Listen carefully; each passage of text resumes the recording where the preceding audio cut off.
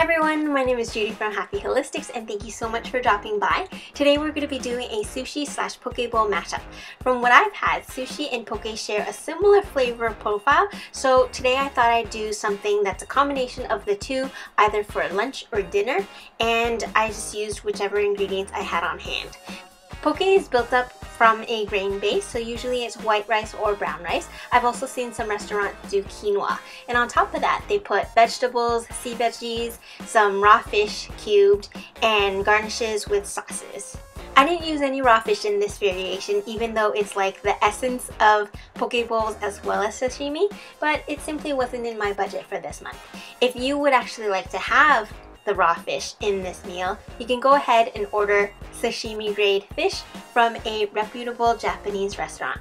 Now, why I specify that you have to get good quality is because if it's not handled correctly, it can have parasites that will make you sick. So stick with a trustworthy source. Start with a shallow, wide bowl.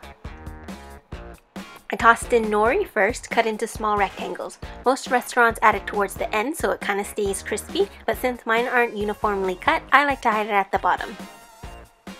Then I'll add my base of quinoa. You can do rice or any other grains if you prefer. I like to add in a splash of seasoned sushi rice vinegar to taste and a touch of toasted sesame oil before adding it to my bowl. Add a scoop of mashed avocado. Mine was seasoned with a bit of salt. I had store-bought seaweed salad, so I added it in. I boiled edamame, shelled them, and seasoned them with a bit of soy sauce and sesame oil. Then I added it to my bowl. I put in some Japanese eel. It was frozen, so I broke off a chunk and heated it in the oven first.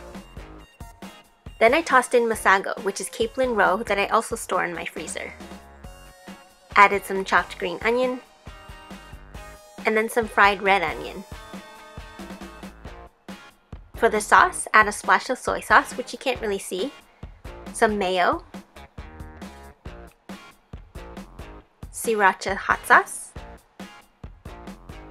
and some sesame seeds.